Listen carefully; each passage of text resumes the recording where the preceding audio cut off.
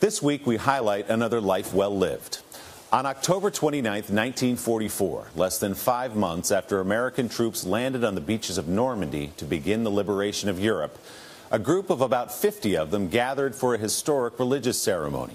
They were Jewish soldiers standing defiantly on Nazi soil in the first German city taken by the Allies. The artillery still was falling around them as 22-year-old Private Max Fuchs sang that day.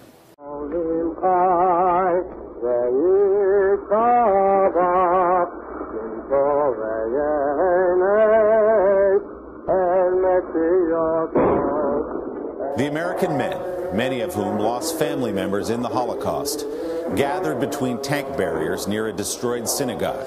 The service was broadcast back to the United States and eventually across Germany. Fuchs had sung cantor music at home in New York City and volunteered to sing in the battlefield ceremony. This photo, taken that day, hung in Fuchs's home, though his daughter says he rarely spoke about it. Max Fuchs was born in Poland in 1922 and given the name Mordecai. But when he immigrated with his family to New York, he went by Max. Fuchs was drafted into the Army and suffered shrapnel wounds landing at Omaha Beach on D-Day. After the war, Fuchs studied music on the GI Bill and worked as both a cantor and a diamond cutter in Manhattan, working well into his 90s. Max Fuchs, who helped to lead a historic Jewish ceremony inside Hitler's Germany, died this week at home in New York City. He was 96 years old.